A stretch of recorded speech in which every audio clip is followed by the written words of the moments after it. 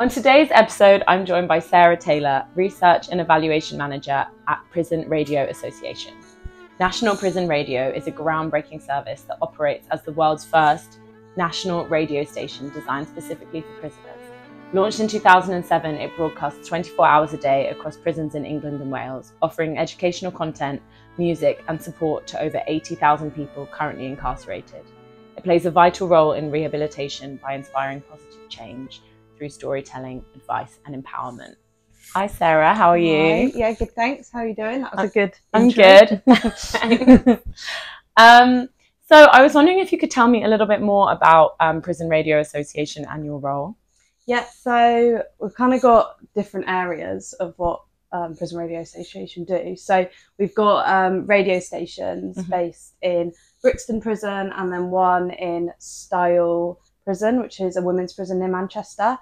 And we train prisoners in those two prisons in presenting and producing radio. And that radio is then broadcast to prisons across England and Wales, 24/7, as you said. And that's called National Prison Radio. And it's loads of different shows. So we've got like different music shows, loads of different genres. We've got shows where prisoners can call in on a free phone line and request songs and for other people. That's in their room, a phone line that's in their room. So normally it's on the wing, a phone, and they can then call the radio station for free. And then we do, we do talk shows, interviews with people. We have, we do, oh, I'm trying to remember. We do, we'll do programs on like specific topics. There might be one on like gambling addiction or specifically aimed at people who have been in the armed forces. And how many prisoners work at Prison Radio Association? People who are currently in prison. So in Brixton, the capacity's about 6. Okay. And about 4 in Style. But hopefully growing in Style at the moment. So that's exciting. But then we also don't just do National Prison Radio. We also then have podcasts on the outside. So we have loads of podcasts, but our flagship one is Life After Prison. I love that show. It's so good. So that's like presented by 2 people, Zak and Jules, who were in prison themselves. And it kind of started as something to do with so National Prison Radio you can only listen to on the inside. So this was kind of a continuation so that when you get out of prison, there's another program we can give people. So it's providing support. That we also do interviews on there. But it's actually become a bit more than that. And it's now like offering support for loved ones and who've got people like people inside, people who work in the system and a mixture. And then we also do a talent development program, which is working with people. So we've worked with people on the inside, they get out, and then we help continue working with them on the outside, help them CV, jobs, and we have a specific like trainee scheme that they can apply for. They've worked with us on the outside, on the inside too. So there's quite lots of like different parts of it. And what's your role? Oh yes, my role is my role is looking at the impact the radio has. So I travel around the country to different prisons and do surveys on the wings, in education, in workshops, chat to sort of basically as many prisoners as possible to find out what shows they've heard, the impact it's had on them, that sort of thing. And then I also look at the impact it has on the workers that work for the radio, how during their time with us, what they've learned and how that's benefiting them. Exactly. And what have you learned since starting to work for Prison Radio Association and also from travelling all around the country and visiting prisons all around the country?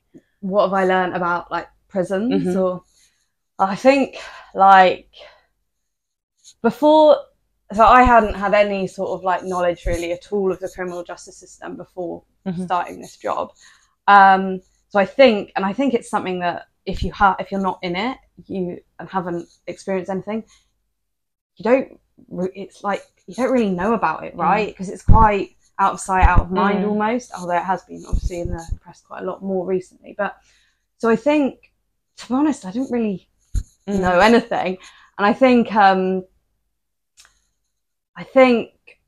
one of the things, I think you think of prison, I guess, before as this place that's it's this like violent, full of bad people type thing. And I never thought it was like full of bad people. Like prison's full of people who have made mistakes and done bad things, right? It's not, and I'd always thought that, but I think the violence does exist, but actually the thing that whenever I go on visits that always gets me is like the vulnerability. Like people will fully like share so much with me, and it's like the self-harm, the lack of support, loneliness, exactly, which is, I get, a lot to do with lack of funding, staff, that sort of thing, that just causes like more and more time in your cells and that sort of thing.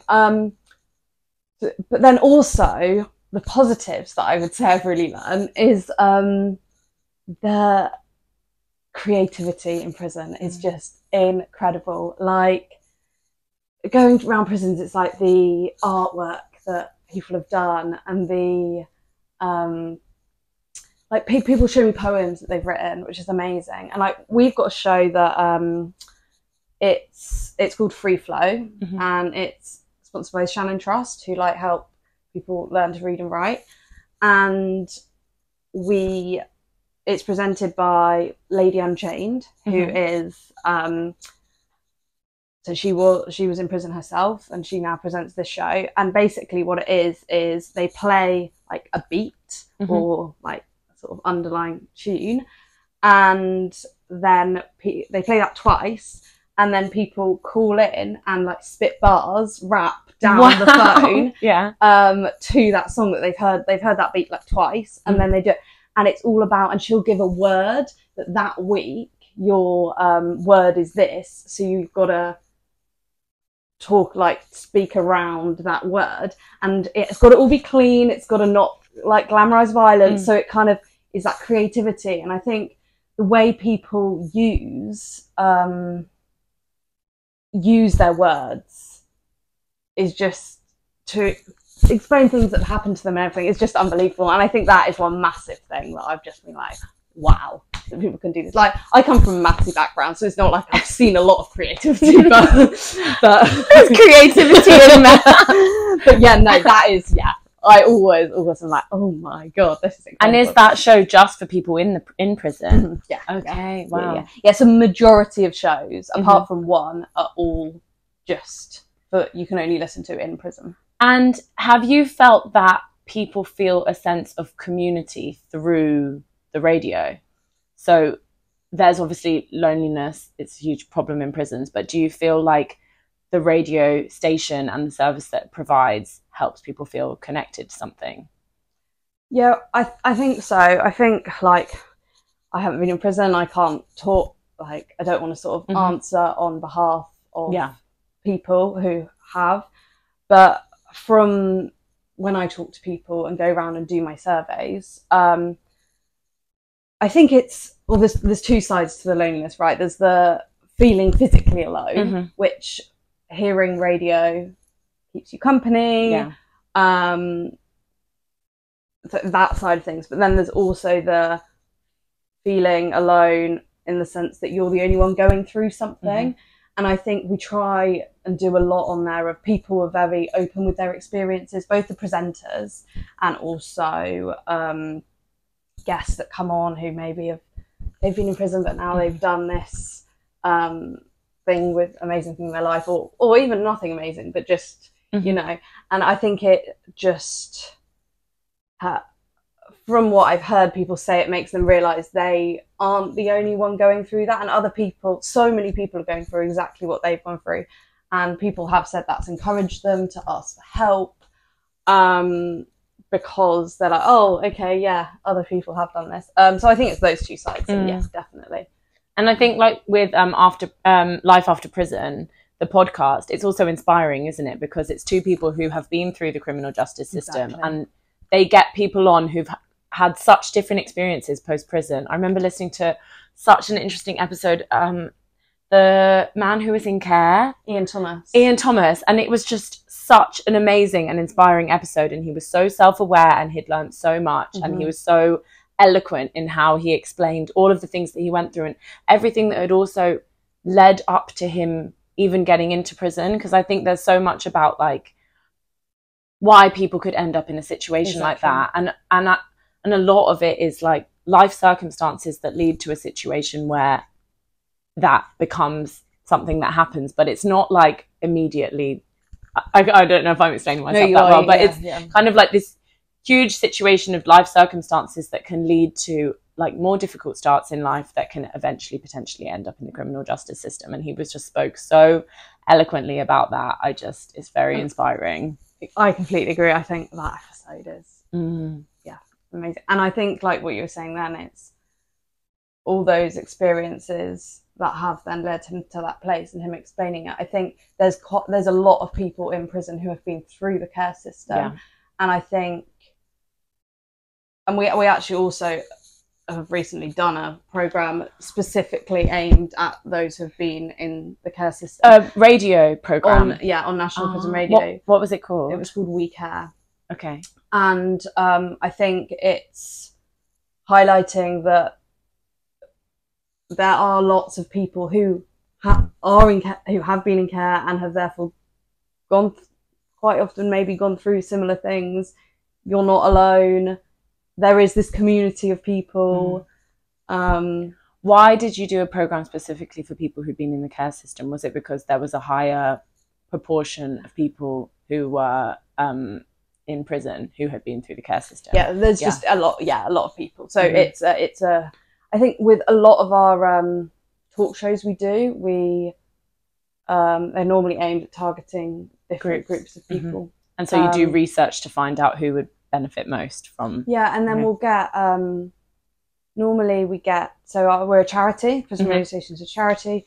So, and we'll get funding to like do a specific program as well. So it might be like, we'll do one about money that Santander will fund, you know, like, so it's partly that as well.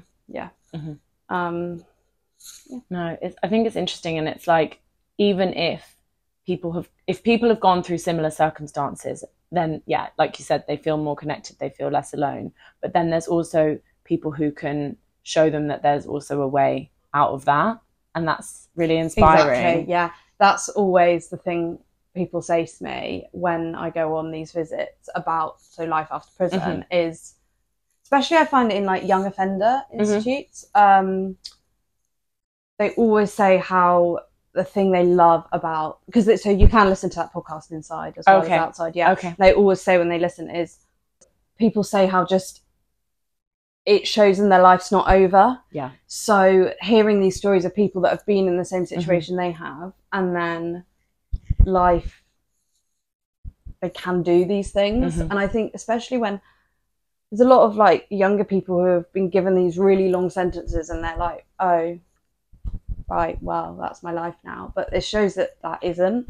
And I think that has resoundingly been one of the main amazing bits of feedback we've had on that. And I saw one of the statistics that you shared on LinkedIn was around like the way, I can't remember what percentage it was, but how it's had a positive impact on wanting to change behaviour, or... Yes. Do you remember that? I actually have got, because I love the data and that. Okay, so let's get into the data. I did bring some stats. Okay, yay. I remember them all. So the one you're talking about is, I think this one. So, was it directly so of the Life After Prison listeners, 86% said that listening to Life After Prison made them feel motivated to make positive changes in their life. Which is... Okay, give me some more stats. Actually, what I might, so you're obviously just asking about like what people, the benefit the radio and the podcast have on people, like feeling alone and community and that sort of thing. And on here, I've also just put a few quotes. Okay. So I might just tell you some of those because I'm speaking from what I've seen, but I feel like it should come from the people who it actually impacts. So someone said, it creates a community. We can know there's people like us across the prison estate. And NPR has helped me to realise that I'm not the only person going through my current situation. I feel less alone knowing that others understand how I feel, especially with my mental health needs. So thank you to NPR for helping me to realise I'm not totally isolated from the world, and keep up the good work. So I think that's the sort of thing. But yeah, stats. You wanted stats. Give me some more stats. So we've got 65% said that NPR has helped them to understand other people better. 82% said listening to NPR has helped them feel more motivated to make positive changes in their life while they're in prison. What's your favourite show that you do? Favourite show? Oh, well, we've got a breakfast show called Porridge. Okay. Which, so Ali was a prisoner in Brixton, and he is now a full-time member of staff outside, and he is incredible, and the most positive person I've ever met. And he literally just, this breakfast show he does every single day, and there's song requests, he plays music, there's quizzes, he does motivational quotes, he goes through a park and does like a walk with Ali. And is he the host? He's the host. He presents it and produces it. Okay, wow. And he has his little phrase, he says, whether you're eating your breakfast or brushing your teeth, stay tuned to the Porridge show. And he's got his, and it's just, I go around prisons and people are like, they quote Ali to me, and he's just like, I can just imagine being like, wanting to, you know, he gets you out of bed. So that's probably my favourite show. But and what about shows? So you said that not all the shows you can listen to on the outside. A lot of them are only listened to in prisons. Yeah. But before, you were talking about a show that maybe people on the outside and on the inside could listen to. Could you tell me about that? Yeah, so we've got so it's called the Family and Friends Request Show. And so every other part of Master Prison Radio is specifically, you can only hear in your cell in prison. But that one is on a link on our website, can be listened to, and on a Thursday. And what people can do is, family and friends on the outside can send a voice note or a song or a message in, and dedicate a song to their loved one in prison. And likewise can go the other way. So people in prison can ring up and say, I want to dedicate this song to this person on the outside. And it's that way of like connecting people. And I think what someone said to me before is how like sometimes it's really difficult to, like, you don't feel up to calling someone necessarily, but this is a way of still feeling connected by listening to the same song that might mean something to you without necessarily having to make the phone call. And I think music like brings people together, right? Like nothing else does, because quite often songs mean things to different people, and if you have a shared memory with that music as well, and just someone's got engaged by that before. Really? Yeah. What, someone in prison with someone on the outside? I don't know whether it was inside. Maybe cut that bit out, actually. Okay. No, that's fine. You haven't named any names. That's a cute story. Oh, now I've lost my train of thought. Oh, that's lovely. Yeah. So would you say that it also helps then connect people with the outside world? Yeah, completely. Yeah. And I think there's sometimes people can't necessarily come on a visit because really far away, work, money, etc. Various reasons, obviously. And so just anything that enables people to keep that connection with loved ones, I think is. Mm-hmm. Do you know why it was set up? I don't actually. I guess for exactly this reason, right? Yeah. Is like keeping those connections, and because it's so important, right? Keeping those connections on the outside is what gets you through. And if you've got, when you get out, I say it will get you through. There's a lot to it. I don't want to say that that's definitely the only thing that does, and not everyone does have that. But it's one of the things that can, I guess, help get you through. And when you get out, having that support system still there is obviously really important. So I think anything that helps connect with family and friends is got to be beneficial, right? Yeah. And inspirational, educational content as well that people can learn from. And it's interesting that you say that prison is also a very, very creative place, because creativity also helps in healing and in going through incredibly difficult situations and circumstances. It's like how you can, release emotion, stress. So yeah, and some people, some great, Steele Bangles talks about his time in prison, and that's what then made him want to make more music when he came on the outside. So I think so many people that is where they find that they are really creative, or they start writing and then suddenly they now have written a book, or they've now taught themselves to play the guitar, or and it can be, I guess it is, as you say, you explore that sort of thing. No, for sure. I understand that you don't want to be talking on behalf of prisoners, but what you're saying is from your experience of visiting and interviewing prisoners all around the country. Like, it's a very unique perspective that you have, because they are disconnected as well from each other. So you have this overview of different people's experience. Exactly. Yeah, that's very true. And overall, would you say that it's overwhelmingly positive? That completely. So it's something, 88% of people that I've surveyed say they listen to National Prison Radio. Wow. And people say it's an integral part of the prison system. It gives them things they can't get elsewhere. Obviously the odd person's like, nah, it's but no, it's overwhelmingly people say people say it saved them. People say it gives them that friend that they didn't have, and listening to the radio is like coming home. All of these lovely things that people say are it's so positive, because also, so some people will just listen to the music shows but then that is great because it keeps you company, it lifts your mood.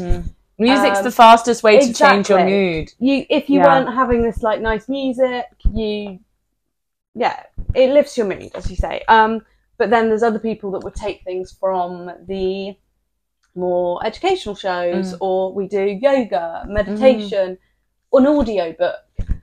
We signpost services, so you might hear about a service and then want to and then could go and ask for support because you didn't know that existed. I think there's so much different content on there for so many different types of people that is it the only service that runs do TV channels also run, or podcasts, or so there is, so there's different, so there are other TV channels, and some prisons might do their own kind of podcasty type things. But ours is I think the biggest. Yeah, and the world's first. It's interesting. World's first. Yeah, so that's the other sort of strand of what we do is we've got Prison Radio International, which is got sort of a network of radio projects coming together across the world to support each other, sharing best practice, sharing like basically guidance to each other on how best to have a radio project. And because I think we're kind of leading it ish because we were the first and we're quite established. So yeah, that is another of the many strands of the PRA. And I also saw Life After Prison podcast has won loads of awards, so it's been really successful because it was only launched like a year or two ago. Yeah, it's only so it's probably I think it's 2 years old, and yet we've had something like over like 11 million views across platforms, and so Zak and Jules won like best new presenter, and I think what other they've been nominated for lots of things. I can't remember. I should know. But also the PRA have won loads of awards. The Prison Radio Association, and we've won Best Production Company of the Year before. We've won last year actually. We won the Free Flow show I was talking about, where people ring in and spit their bars down the phone. That won Best Specialist Music Show last year, and these are big award shows. This is like the Arias, which is sort of like the Oscars of radio. Like these aren't. And when you say that prisoners will work for the radio, and then sometimes after they come out, they will continue to work for that. So you've got certain people who've done that. That's amazing. Yeah. So we've got so Ali, who I mentioned, he has now been employed by us for I think like 3 or 4 years maybe since leaving. That's obviously another big problem with leaving prison, the difficulty that it is to then readjust to life, employment, all of that. Yeah. I actually again brought some quotes. Okay. Yeah, of course. Your job's in statistics. My job is, and I want to talk from the people it impacts as opposed to from me. Yeah. So I've got a quote from Ali. Okay. And then also we've got this trainee scheme I mentioned as well. That is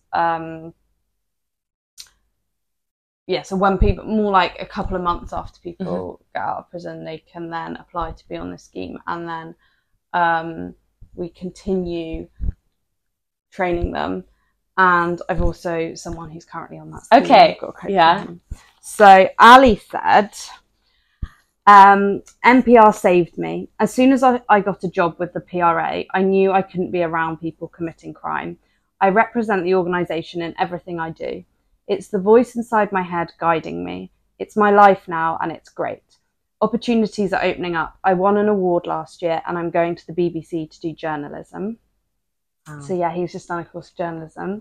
Actually, we've got a couple of people working. One guy, I think, so he's now permanently employed at BBC One Extra after working with us. Wow. Another one's currently doing a trainee apprenticeship program at BBC One Extra. I think because we don't just want to employ people, we want to help them on their journey to not so then other things, so someone PRA gave me something to focus on when I came out of prison. Often you come out and don't know where to start and get back into doing the wrong things because you get overwhelmed by it all. I was able to go back to university, and PRA helped me stay on track. It's good that I can work with people who already know that I've been in prison, don't need to feel a certain way around them, and I feel comfortable and confident to continue with my work. It's nice to have colleagues rather than inmates. So I think, it is that. It's the getting out and turning back to what you've known before. And if we can help with that. Providing kind of a safe space. And also, I think something else is the shame and the stigma. It's reducing that shame and the stigma, especially with people like Zak and Jules. They are inspiring. And they are. And I think they really definitely help in remove that. It's seeing that you don't need to be ashamed of it, and that actually you can learn from that experience. You can grow once you're outside. Yeah. And I think, that's the stigma. That's a massive thing that Life After Prison is trying to break down, I think, is that, oh, this is what you think prisoners are, but that isn't the case. And it just... What do you wish that people knew about prison that they don't know?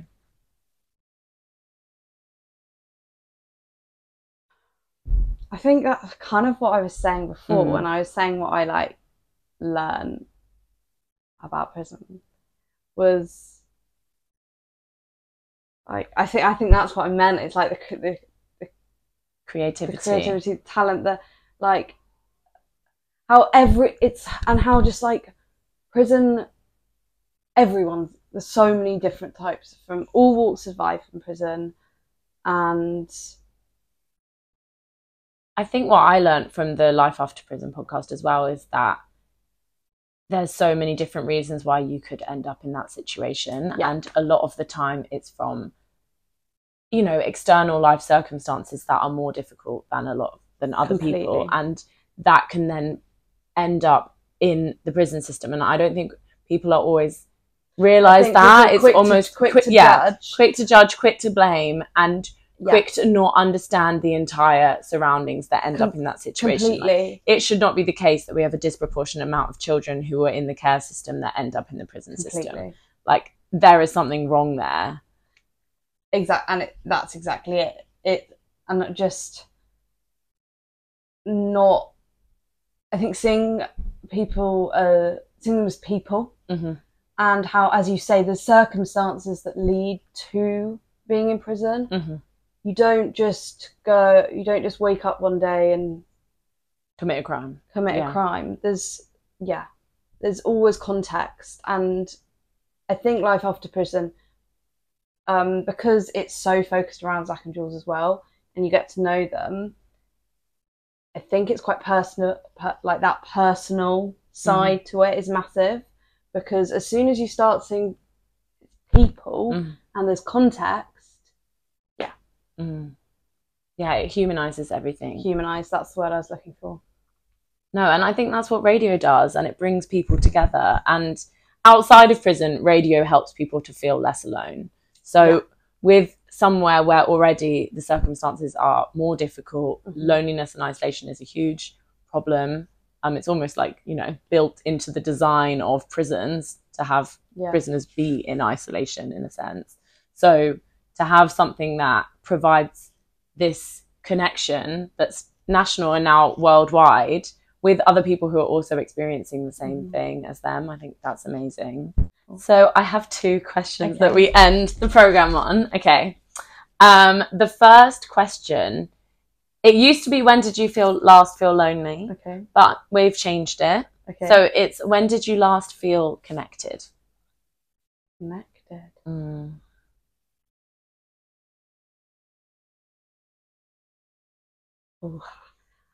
I can think of the lonely one now. Okay, we can do the lonely one.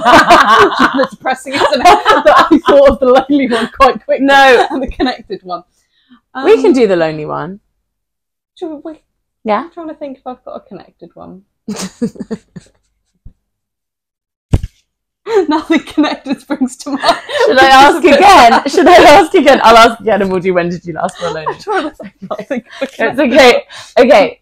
So we usually end on 2 questions. The first one is, when did you last feel lonely? Okay. I think, so in London, people are always like, oh, summer in London's the best. And like, I think summer in London is so lonely.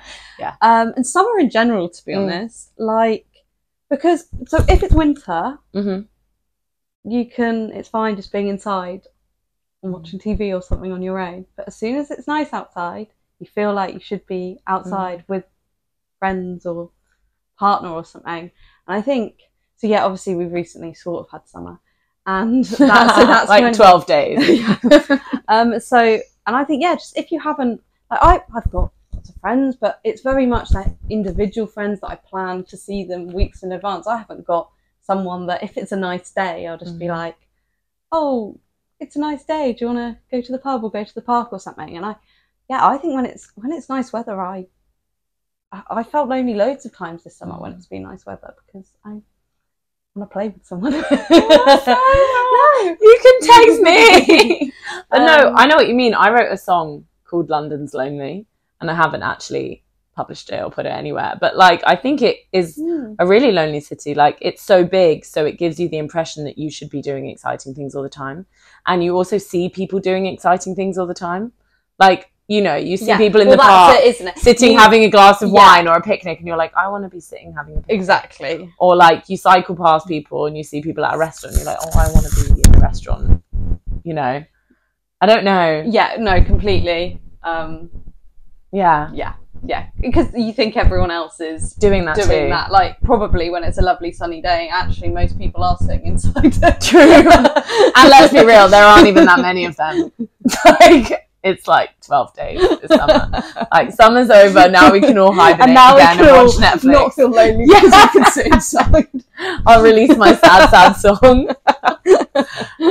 Okay, and then the final question is, what advice would you give to someone to help them feel more connected? I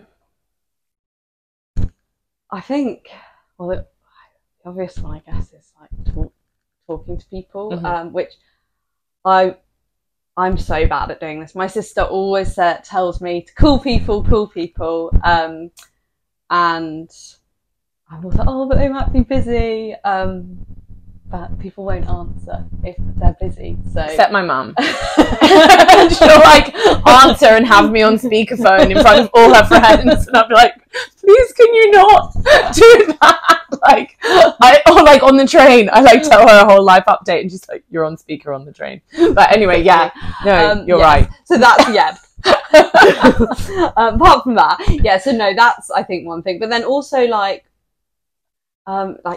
joining clubs with interests, like, or activities that then you meet people with like common interests, right? That's what I moved to Bristol and didn't know a soul, and that's how I met people. Was I joined clubs, and you immediately have things to talk about because you're interested in the same thing. True. I think that's they're the things that spring to mind. What club did you join? Bouldering. Oh my god, cool. Yeah. Wow. Can you do that in London? Are there lots of bouldering places? Is that like climbing? Yeah. Oh. Climbing like lower without ropes. Oh, wow. Exotic. Oh, you're so sporty.